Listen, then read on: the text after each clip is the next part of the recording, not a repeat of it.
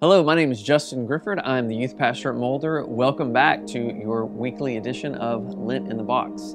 I will be reading from Romans chapter 4, verses 18 through 24. Against all hope, Abraham in hope believed, and so became the father of many nations. Just as it had been said to him, so shall your offspring be.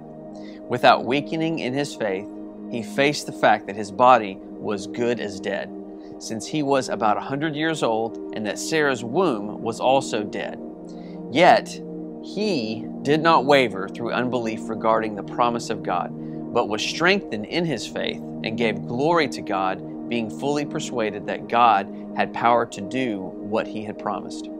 This is why it is credited to him as righteousness.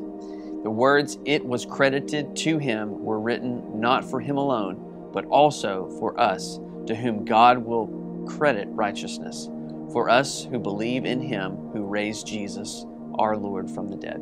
The great theme of this passage is the word believe. God made a promise to Abraham, and Abraham believed that he would not only have a child, but he would have as many children as there are the stars in the sky. God actually brought Abraham out of his tent to have him look at the stars in the sky and said, "This will be your offspring. This is how many children that you will have." And it happened. And the reason it happened is because he believed. And yes, his body was as good as dead. And actually the Word of God says that his wife's womb was as good as dead. It's not exactly the most flattering thing that you can say about a woman. The Bible made him this promise. God made him this promise. And Abraham did not waver. No matter what anyone could ever say to him, you could not convince Abraham, okay, because God said it, because God made that promise. And because of Abraham's belief, God credited him. Okay? God credited to Abraham as righteousness, that Abraham could trust God at his word. And according to this passage, this doesn't just have to do with Abraham, but this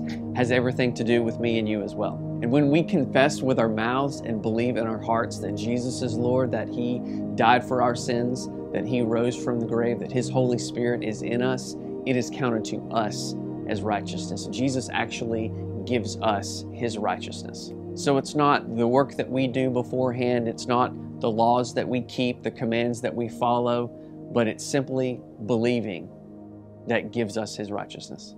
Believe and trust that God can do everything that he promises in his word. Amen.